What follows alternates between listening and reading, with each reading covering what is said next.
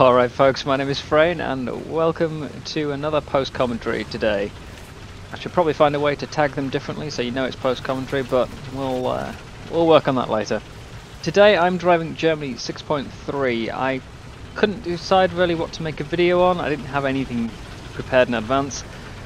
So I looked around the tech trees for a bit, trying to find something that I hadn't covered much recently, and I settled back on Germany. It's one that a lot of people seem to struggle with, so I thought I'd go for the Jagdpanther.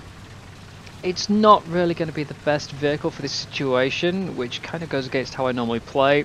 I think in this BR, really, the Tiger 2P is almost always the better option, unless you're on a very long range map, where you get a bit more out of the speed and you're less likely to be shot on the side.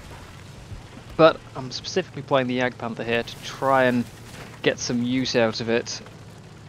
And it kind of evolved into a more interesting game on its own outside of the Jagdpanther, which is why I'm doing this one. It's not about the tank, it's about the game overall. So we're on Conquest here, on Eastern Europe. I am against Britain, America and France. There's no Russia. And I wasn't really quite sure where to go initially. I thought about heading up the hill into that little town, but it seems a little too easy to get flanked or shot on the side up there. So instead I'm coming over the water. My intent is to try and get some shots onto the cap from the south side. But I'm also the only one over here. There was a Panther sort of heading this way initially, but he seems to have stopped and changed direction. So I'm now here on my own, and I'm a bit concerned about potentially getting flanked. It's been a long time since I've played this area. When I first started playing, I always came this way, usually driving an Achilles, as it was my main tank at the time, but I'm out here now, and there's not really much I can do if I do get flanked from the south. I'm just going to have to accept that it's going to happen. I'll take myself out the game too much if I try and flank around there myself. So, we're going to move up, and we're going to take a position that can see towards the cap. Maybe get a shot up the hill if I'm lucky. Let's see what turns up. Now there's machine gun blurring away there. I don't really want to be stopping in the middle of the open like this, but I don't want to give him time to kill anyone or notice me, so I'm just going to turn, take a shot. Well, that gets rid of the super Pershing. Now, properly into cover, let's tuck in. Then the angle here is a lot narrower than I thought it was going to be. There's one moving in the background, which was my intended target, but that T-29 managed to drive in front. And now I can hear an engine. Now I wasn't moving, so hopefully he might not have heard me, but trying to turn around here is knocking down an awful lot of stuff, so it's likely that he has heard me, and I've got to get around. My back's exposed, especially to anything up on the hill, so it's not looking really very safe for me right now. There he is, it's an ARL-44. Here, had I been in the Tiger 2P, I would have just seen him, driven around the corner and shot him in the side of the turret, because obviously having a turret enables you to get your gun on target way faster. Again, a lot of lineups suffer from this issue. One tank is always the superior one, and all the others are just sort of a mediocre backup. I've tried backing off here a bit. It means I'm more exposed from the rear as I don't have the rubble anymore. But slightly less chance of him seeing me. He doesn't seem to have. He's turned his turret away.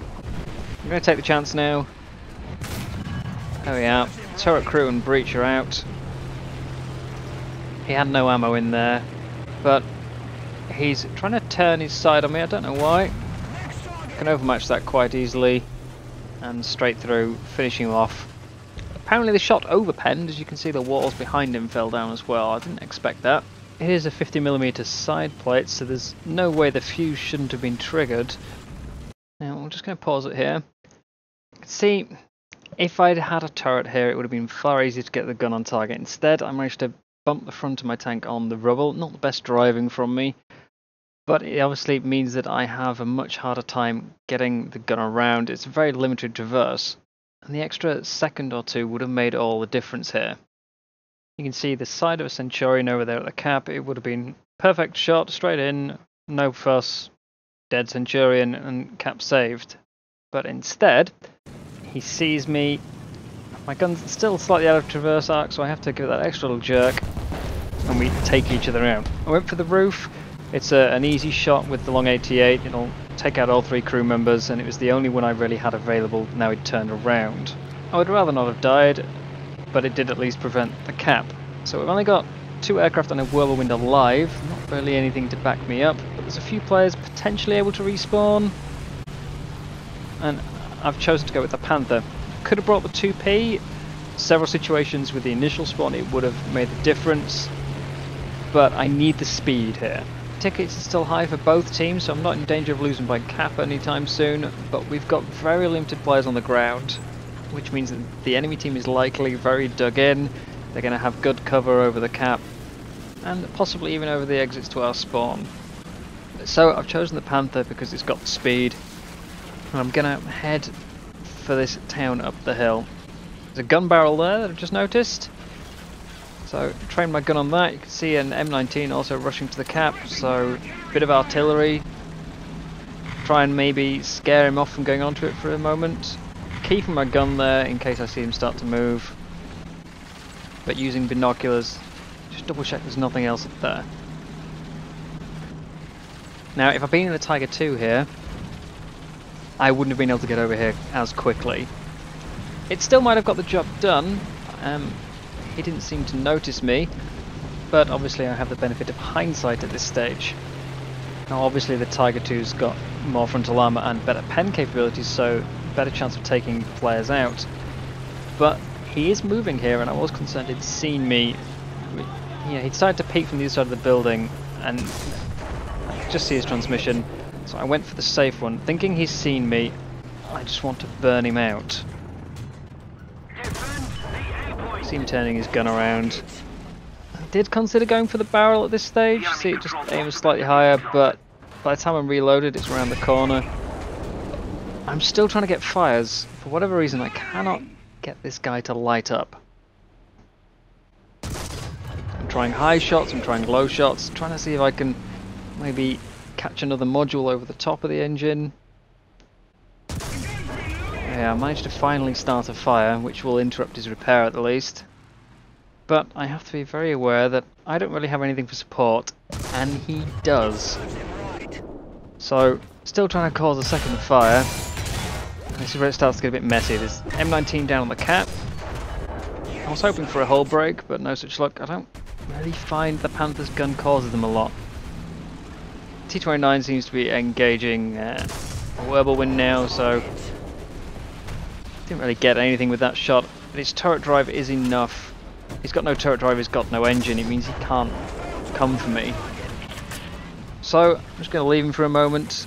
He should still be on repair, and I'll pick off what I can from this M42, and then alternate back and forth between targets, trying to keep each one crippled. AMX M4 there as well. He's down, but this right here could have cost me everything. It took me by surprise a lot. I went for the M4 because I thought the T-29 was still likely to be repairing. I have interrupted his repair once with an engine fire and then took out his turret ring afterwards. I really thought he'd still be repairing. I was instead very wrong. Obviously underestimating the amount of time for those multiple shots I took. There's still 2 tanks around. They're both anti-aircraft guns, but they're still a threat. And the T-29 is coming for me. Here he comes. Now, I'm very fortunate there that he bounced. Managed to take him out through the side. Let's focus on the Duster. He's the closer target and the one more likely to get the flanking shot. And now I can focus on this M19. So that's him down as well. Area seems clear. We've got a couple more players back on the ground now. So I'm just going to go down and try and get this decap. Or at least that's the intention.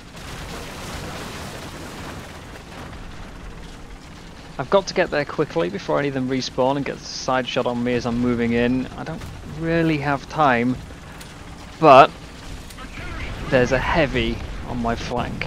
Now he's going to both keep people pinned in spawn and potentially shoot me in the back, so taking care not to hit the lower part of the turret where it's curved and has a chance of bouncing.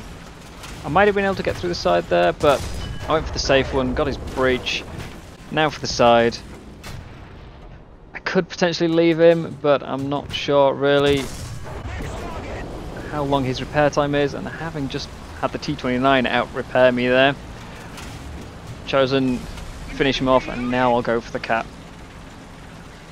My shooting on the T-29 wasn't the best selection. I really didn't expect it to be so tough to set on fire, but the side of the turret is very tough for this gun. Now, ideally what I wanted to do after getting the horizontal turret drive was to go around his side and shoot him under the turret, but the duster was kind of putting a problem there, so I had to stop and shoot from where I was. But it worked out alright in the end. And now I need to focus on the cap. So stop first, just double check around, make sure there's nothing there. There's an AMX M4 on the hill. So shot into his side. It's got a huge breach. Even if I hadn't killed it, it would have been incapable of firing back. Now they have a lot of aircraft up at the moment, and even if I didn't already have an aversion to aircraft, I don't want to make myself a sitting duck. So I'm going to get the decap, and I'm going to run to the safest place I can find, which is in this little U-bend here. It means the enemy has to drive in front of my gun if they want to get to the cap. Although we are now very low on tickets. The cap wasn't under their control for too long, essentially the time I was fighting that T-29, but we are low. So just going to wait, get the artillery on the main road. 2 of the planes have just been taken out, so now is probably the best chance I'm going to get. Pop off some smoke. Couple to each side, try and cover the main sight lines, and then push onto the cap. We need to get the ticket bleed started, and smoke won't last forever, so gotta go now. And I'm not going to turn around, just turn the turret. Turning around will expose my side for a long time, and I just want to be ready to run away. See a quick glimpse? There we are, CA Lorraine. Nice easy kill on the side like that. And get ready to flee, the smoke should cover me. I want to get off this cap as soon as I can. I need to stay relatively nearby, at least make sure they can't get back here. But being on the cap is just going to make me a target. I'm not going to go back into the same spot. Although nobody saw me go there, it's still one of the more obvious ones because it's closer to the cap. So instead I'm going to move up and go into the next little alcove, U-bend, that I can hide in, tuck in, and watch the approaches to the cap. It is, of course, more likely that they might make it past, as they can go up and around the hill, but I should be alright. We've got a couple of players up on the hill now. So let's tuck in. Can hear an anti-aircraft gun behind me, check the scoreboard, and I know that at least one player was still in a plane that hasn't been shot down, so there's only 2 left. That means that this anti-aircraft is the only thing on the ground. No real danger now, I can afford to push it. So, no point sitting in my hidey hole, let's go. Now, I've said a lot this game that the Tiger 2P would have been a better choice, and I think it's still probably would have, even with hindsight. The one thing that it might not have potentially done is gotten me over the hill to that T-29, but beyond that I think it would have been better for everything. It would have taken out the ARL easier, it would have been less likely to die to the Centurion because I'd have much smaller weak points from shoot at. He would have only been able to go from the turret essentially, and that wouldn't have killed me, it would have only disabled me. Seeing as I killed him already, then it wouldn't have mattered. Now that might have changed the outcome of the game already. Now instead, for the second spawn I could have brought it, I still had enough spawn points, and it's going to be cheaper to bring it as a second spawn instead of a third spawn, but I wanted the speed, and these are choices you always have to make.